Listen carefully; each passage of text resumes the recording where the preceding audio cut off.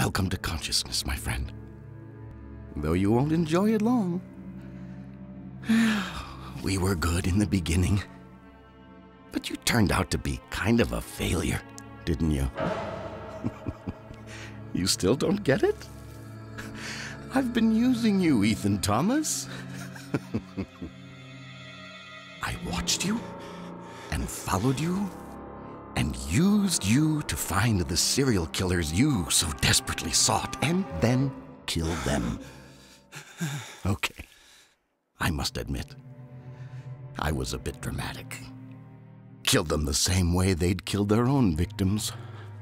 A bit of fun, you know. I got good at it. Shame it ruined you at the Bureau. But some things are unavoidable. Of course, since you're no longer going to be any help, there's no reason to go on this way. How would you prefer to die? I didn't like the torturer's methods much. Too risky. Perhaps a slit across the throat, like the roadside carver. Ah, short and sweet. Or maybe the bone cutter. Neatly dissected the body, removed the internal organs, and labeled them for the police to find. Oh, yes, he was one of mine, too. We were so close to him, but I got there first. Perhaps it would be better if you lost a finger, like the matchmaker.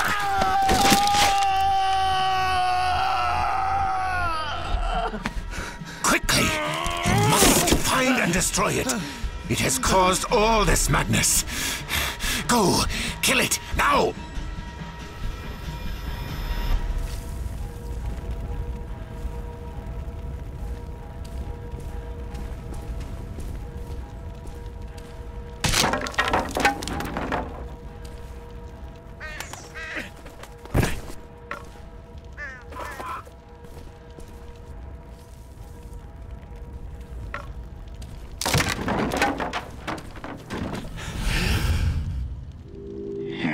Belong to us, Ethan. You have always belonged to us.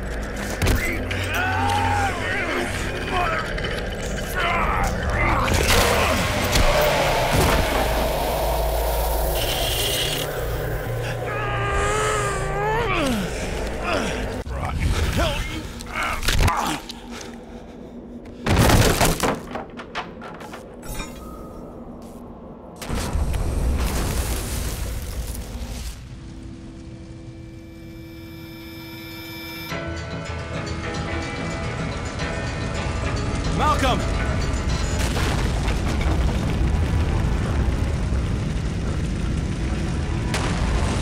Malcolm!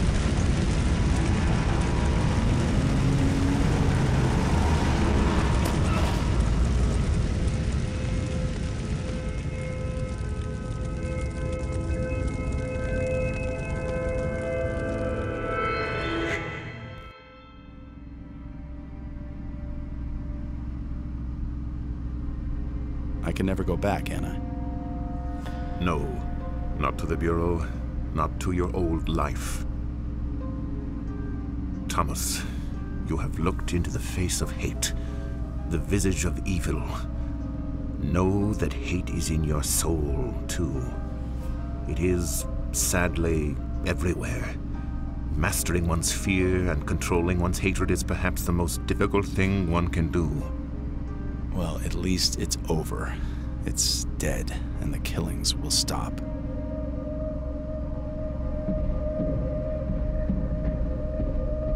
Stop the car. No, no, you still don't understand. He's done unspeakable things, even though those he killed were killers themselves. But he isn't responsible. He's not in his right mind. He's... Stop the goddamn car now!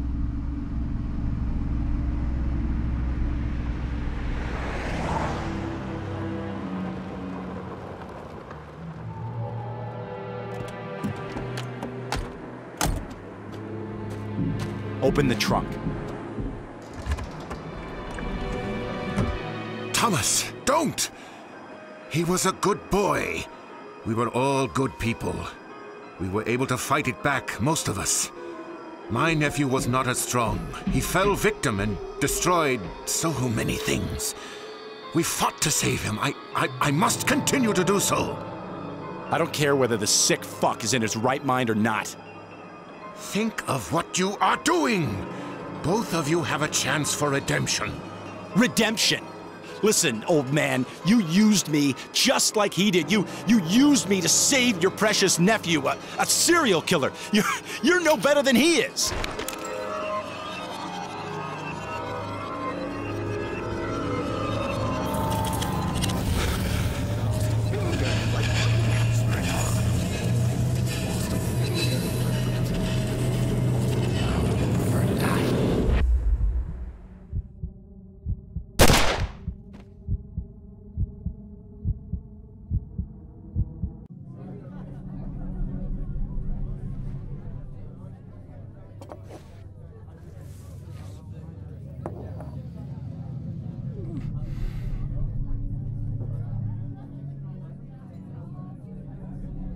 You really know how to impress a lady, Thomas.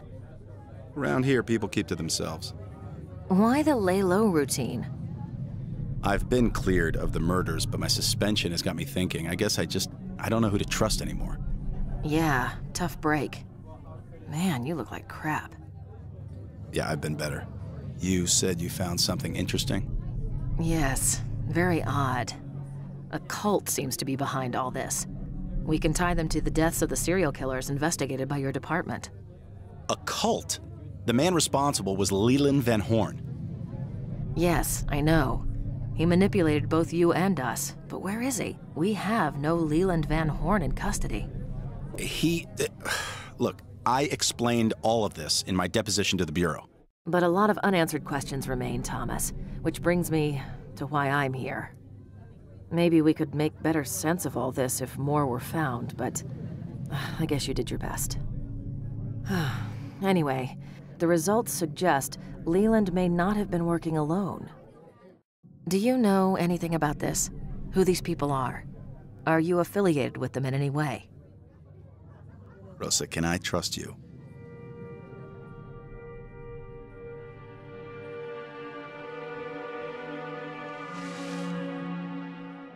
Of course you can trust me, Thomas. We've been through a lot together. Look, I have no idea what any of it means. Something weird, something unexplainable happened during my investigation, but truthfully, the questions you ask, I can't answer. I'm sorry, Rosa.